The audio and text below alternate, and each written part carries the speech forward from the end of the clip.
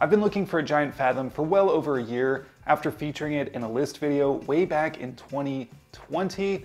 These bikes are very popular and also very hard to find, so imagine my shock when I walked into Mojo Cycling and they just had this sitting there on the showroom floor. So I impulsively bought this bike on the spot, and today we're going to go over all the bike details and I'll offer some first ride impressions after 2 rides on this bike, both of which I've crashed on. So far this bike has been a giant pain. Seriously? Who writes this shit? You did. Get out. I hate you, get out. I hate you too. Starting off, this is a 2021 model, even though there is a 2022 model. The two bikes are nearly identical, and I do have to applaud Giant for not increasing the price year over year. For 2021 and 2022, this bike retails for $1,500 at time of filming. That is pretty rare these days, as a lot of bikes went up in price, but nothing changed on them. The differences between the two model years are the color options, and this 2021 model comes with a 12-speed Shimano Deore drivetrain, while the 2022 comes with a 10-speed Deore drivetrain. That's probably how they kept the price the same year over year, and I think it's pretty reasonable. The frame, geometry, and all the other specs are the same between the two model years. You can get the Fathom in either 27.5-inch wheels or 29-inch wheels like this bike here, and they also offer a higher spec build for $1,850 called the Giant Fathom 1. In my humble opinion, I think this model is the better value of the two. Up front, this bike has 130 millimeters of travel from Giant's own Crest 34 RCL. In my list video, I expressed my excitement for this fork to help reduce the price of these bikes, which I think they've succeeded in, but since that time, I've seen way too many negative reviews about this fork from customers. If you look at the comments section on Giant's video about this fork, you're gonna see a lot of people saying that it developed a clicking noise within 2 to 3 rides. So unfortunately, that's not a good look for this fork. Hopefully they're getting that worked out on newer models, but it is something worth addressing here. I was fully aware of this issue before even buying this bike. I wanted to find out for myself and put my money where my mouth is, and we'll see if I have the same issues. I really hope not, but I'm gonna find out so you don't have to. You're welcome. I will of course report back if I do have this issue and what steps I take to get it fixed. Another red flag on this fork is one of those warning stickers that advises you not to use this bike for downhill, free ride, or extreme sports, which is rather odd because I feel like mountain biking falls into the extreme sports category. A word of advice if you're interested in doing some aggressive riding, learning to jump, hitting big drops, and a bike you're looking at has a warning sticker like that on the fork, I would avoid it and save up a little more money and buy something with a nicer fork from the get-go. If your intent is just to pedal around the woods, you don't care about learning big features or hitting massive jumps, anything like that, these types of forks are probably fine. What's even more confusing is on the handlebars, there is another sticker that says, "This bicycle is specifically designed for off-road use and competition." What? Talk about mixed signals. It's specifically designed for off-road use and competition, but not any downhill, freeride, or extreme sports competition. You know, that type of competition where you go slow and ride on fast, smooth pavement? If the sticker said, "This handlebar is designed specifically for that," I'm like, okay, I get it, but it says, "This bicycle." I don't get it. The cockpit is all Giant branded, the stem and handlebars, and the grips that came on it were also Giant branded. I took those off and replaced with some Deity Super Cush grips because they're very cushy. Super cushy, you could say.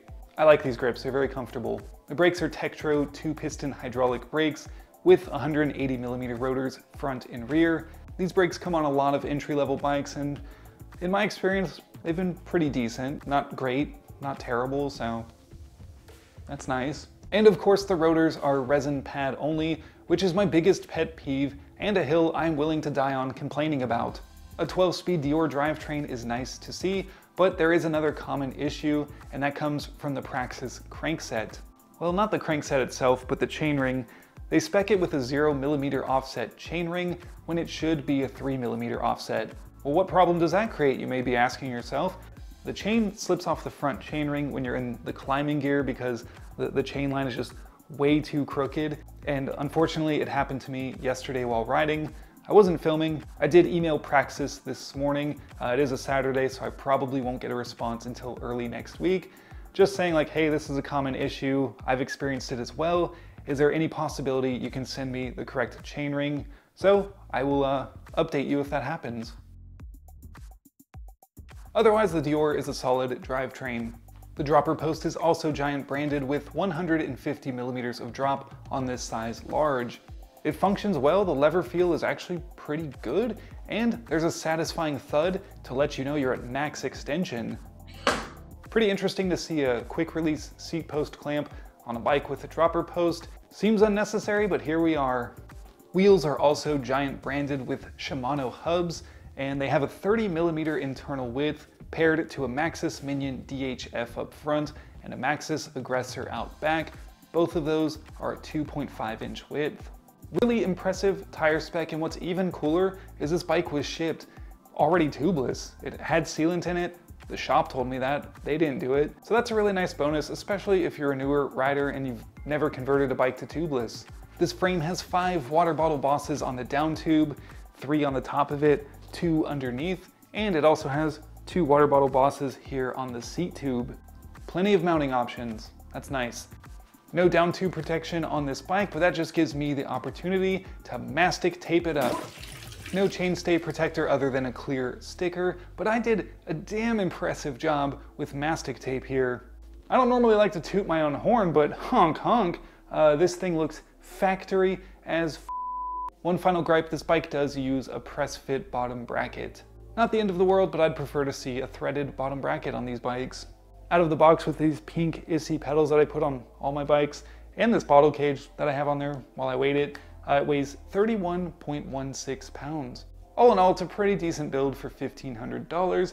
Believe me, I think it's a hard pill to swallow calling $1,500 entry level or budget. That is a lot of money, but in the world of mountain biking, $1,500 isn't going to get you a trail weapon that's ready for anything. All of these bikes in this price range are gonna come with some compromises. When I wasn't busy crashing on this bike, I found myself having a great time. The geometry on this size large Giant is very similar to my extra large Polygon Xstrata, so it felt very familiar. The Giant's head tube angle is 1 degree slacker than the Polygon at 66 degrees, and it has a 75-degree seat tube angle. Numbers that I find to be pretty excellent on most trails. In my first couple rides, I actually liked the way this fork performed. I think it felt better than a lot of low-end Sun Tour forks, like the one that came on the Xstrata, for example. It has usable small bump compliance, and the rebound adjuster actually makes a difference when you turn it, which can't be said for all budget forks. As with other budget forks, it does make that entry-level sound from the damper. That sounds rather annoying. Would you like to hear it some more? There you go.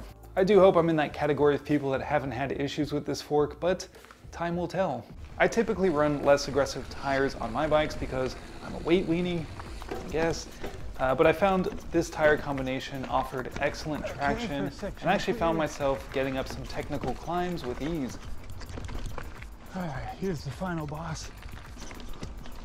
Which is very tricky. Oh, not a problem. All right, Giant. Good job. That actually was easier on this than the Xstrata, I think. It's what inspired me to go try Apple Turnover. That was last week's video. If you want to see me crash, be sure to check that out. All right, well, we did it. These tires are a bit more sluggish than I'm used to when just grinding up a fire road, but I do think that this bike climbs really well. I really like my Polygon Xstrata, and this bike just feels like a slightly more capable version of it. The chainstay length and reach figures are identical on both bikes, but with that extra degree of slackness and a slightly longer wheelbase, this bike feels a little bit better going downhill.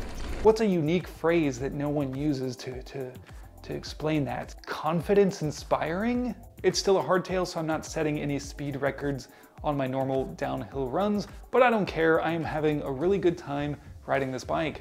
To sum it up, I'm grabbing the Polygon to do some more pedally XC rides, and then I'm grabbing the Fathom if I want to do some more difficult terrain. As I ride this bike more, I'll have more thoughts to give to you later on in the future. And there you have it, that is my new Giant Fathom 29-2. I'm excited to have a giant bike. I've never ridden one before, I don't believe, so excited to be trying a different brand. I hope this video was useful and helps you decide whether this bike is for you or not. I am pretty impressed with the value of this bike, especially now in 2022. My fear is that the fork is gonna have some issues and it's just gonna be a bigger hassle than it's worth. I hope that's not the case, but I'll find out for you. Realistically though, any mountain bike for $1,500 or less isn't going to come with a top performing fork. That's just the reality of mountain biking. And I know I discussed a lot of negative points about this bike, or potential points, and I don't do that to be mean or bash Giant. This is just for people, if they're interested in buying this bike. I want to be honest, and these are things you should probably know about if you're going to buy this bike. It's still a really good bike. If you have your heart set on it, I say go for it, but I would set aside some extra money if you decide you do need to replace that fork, or you just want an upgrade. If you've only got $1,500 to spend now, that's fine, but you're probably gonna have to upgrade some things in the future. Or if you wanna wait a little bit longer, save up $2,000 to $2,500, you're gonna get a pretty solid hardtail for that price. This sport has grown so much in the last couple years, and unfortunately, prices have come up because of that, and also supply chain issues and all that. You already know about all that. All right, I've run out of things to say, and if you've made it this far, I appreciate your time, and until the next one, stay rowdy within reason.